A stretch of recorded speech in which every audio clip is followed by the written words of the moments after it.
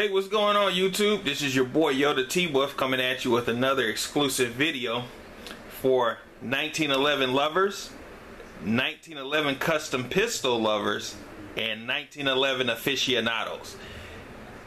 For all you 1911 lovers, custom pistol lovers, and aficionados, the box that you see before you, you know that this can only mean one thing. And that one thing is that this is a custom pistol from a custom firearm manufacturer. And without further ado, this is the Baer Premier Ii, which is a great, phenomenal video. Let me go ahead and pop the box open. And this is what you get when you purchase a Baer. Whether it's the Stinger, whether it's the Hemi, whether it's the Boss, whatever. This is how it always comes. So, I don't want to keep you all waiting. Let's go ahead and pop it open.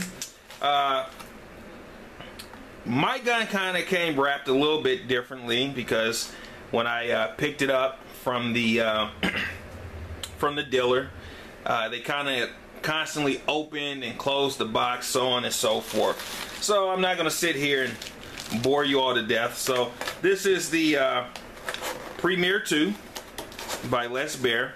This is his entry-level firearm, and it comes in a piece of plastic, and this thing comes drenched, and I absolutely mean drenched in preservation lubricant oil.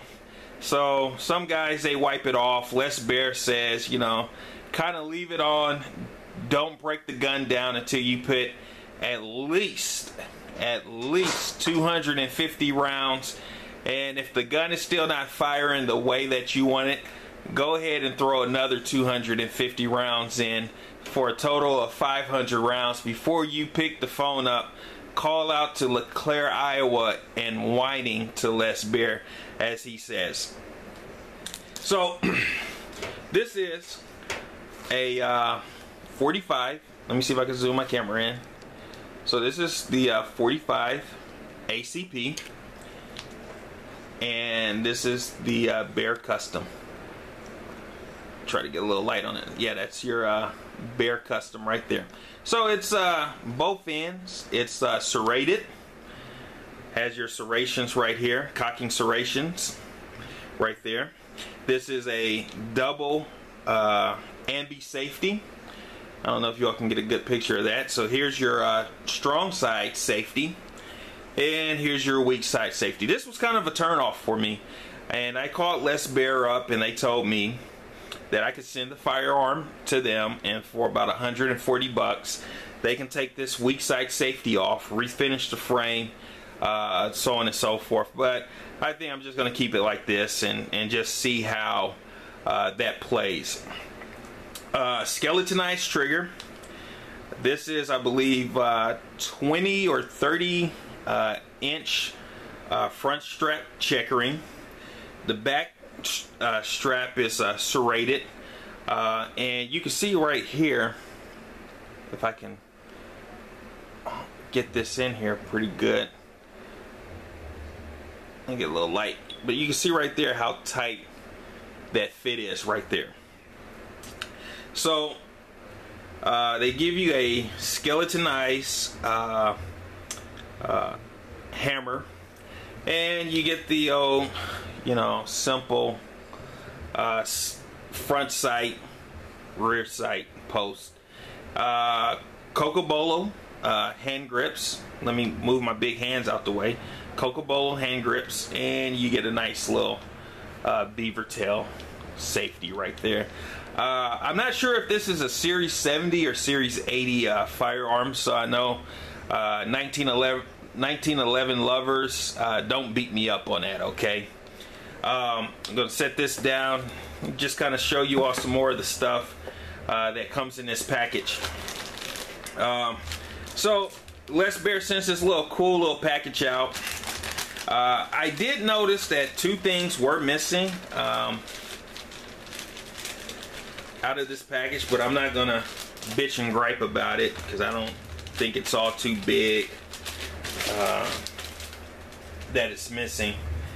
But you get your standard bushing wrench, Baer custom sticker, Baer custom patch, 1911 disassembly manual.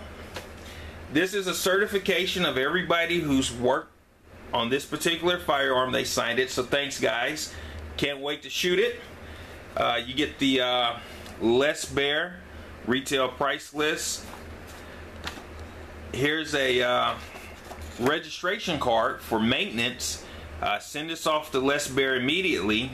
That way they can log it in their system. And you get the Baer catalog featuring other pistols and rifles that he makes. You know, like the Hemi, Concept, Monolith, Super Stinger. He also makes rifles, plus parts, spare parts. Maybe you might need a new firing pin. And he has, you know, merchandise, you know, hats, shirts, sweatshirts. Has a book that is this autobiography, replica cars that he has. And by the way, Baer has a very huge classic muscle car and current muscle car collection that he keeps up there in LeClaire, Iowa. And it comes with 2 8-round Baer magazines. I haven't heard anything bad about these. I know a lot of people say get the quote-unquote Wilson Combat magazines because they're better. I haven't heard anything bad about the Baers, but me personally, I use the ACT mags, which are real good. Never had a problem with those. And I use the Chip McCormick Power Mag 10-round. These are wonderful right here. These are 10-round Chip McCormick Power Mags. Also, your Baer comes with your simple $5 cheapo lock. And one thing that I really like about Baer and that he sent this lock out is because I've purchased firearms in the past, and the state of California requires that all firearms or all pistols be sold with a cable gun lock. And this is a little cheapo $5 lock, and some dealers out here in California, they will try to gank you on these and try to, you know, sell them to you for like 15, 20 bucks, you know. And I'm kind of like, dude, this is a $5 lock. I just bought a custom gun. You can give me this for free. It's not like you're actually losing a crap load of money. So that's pretty much all the things that comes in with the Baer. But to get back to the firearm, this is Baer's entry-level firearm. This firearm MSRP is round about high 1800s to about mid 1900s, possibly high 1900s, like 1999, basically $2,000. Overall, I spent $2,110.43 on this firearm. I picked this firearm up from Martin B. Redding over in Culver City, California. And I'm just the type of person who I'm just trying to collect all the custom entry-level firearms. I don't believe that anybody needs to go out and spend, you know, high threes, low fours, $5,000, $6,000, $7,000 on a firearm unless you're just buying it for a gift, or unless you're a professional shooter and you're going to the range pretty much every day and you have sponsors and things of that nature. Me, I go to the range about once or twice a week, and you know, I'm just not that much of a professional shooter. I am an avid shooter and I am pretty good, but I just don't see the price justification for the higher end of 1911s offered by Baer, Wilson Combat, Nighthawk Custom, and Ed Brown. As some of you all know from a previous video, I had also purchased this sexy beast right here, which is a Nighthawk Custom GRP. So this is their entry-level firearm, and I continuously run this gun really hard. I treat it almost better than I do my children. Okay, this gun right here with the extra clips and tax and everything was run about $3,500. So I'm constantly shooting that. I've probably put over about 700 rounds through it, and it pretty much needs the spring to be changed out.